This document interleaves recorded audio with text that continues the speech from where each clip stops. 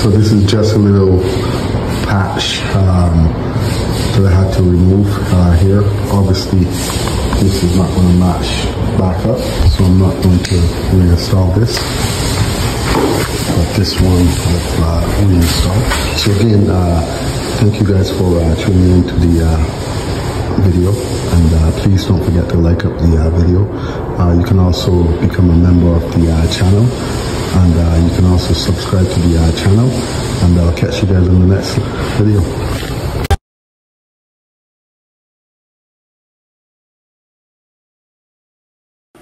So in this video, what we have is simply I will be changing out my switches, as the switches are defective, and as we all know, with defective switches comes problems.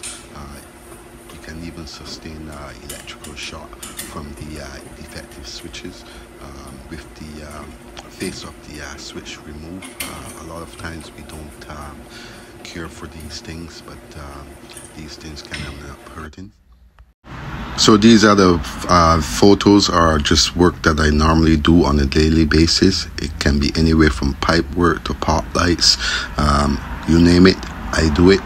So again, just sit back and enjoy the full video. Hey folks, let's dive into today's video, which is simply going to be the fundamental of troubleshooting an electrical circuit. I will be showing you the steps I take to get this done. Thanks for reaching out to me, Trill. So basically, I will be taking my hot, which is black, and my white, which is neutral, and placing them together. Please do not try this with your power on, as it can become dangerous. Also folks, go ahead and hit that notification button and stay tuned for my other videos on troubleshooting. You can also head to the comment section and stay up to date in my community posts, and leave a comment in the comment section telling me if this video was helpful to you or not. Thank you.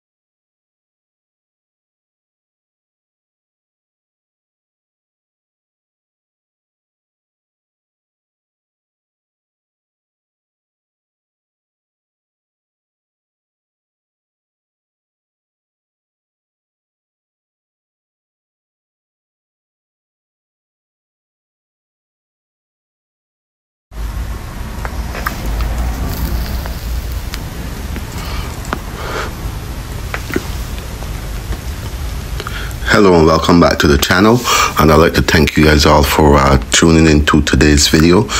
Also, as you come in, please don't forget to like up the video, very important, and you can also share the video. You can also become a member of the channel, and you can also subscribe to the channel.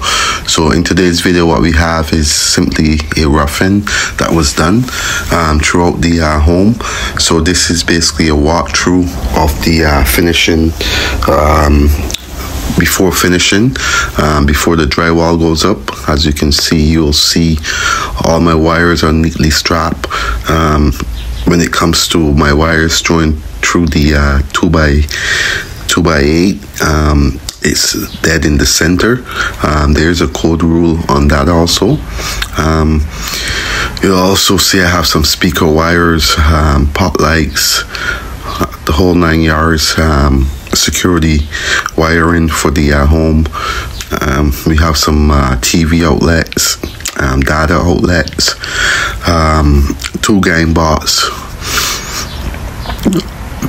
We have the washroom. In here is going to be an office, and as you can see, the receptacles are going to be coming out through the baseboard, and we have here we have one floor receptacle. And as we go into the washroom we have fans, 4 pot lights, we have LED mirror, a GFI receptacle, toilet receptacle, we have our switches also by the door. So as I said, this is filled with lots of stuff, the entire home. As we go into this room here, you'll see same thing, my receptacles. There's no box on them because they're going to be coming out of the baseboard. That's where the receptacle is going to be placed. In here you're going to have LED strip lights at the top, so you can see my switches neatly supported on both sides according to the code.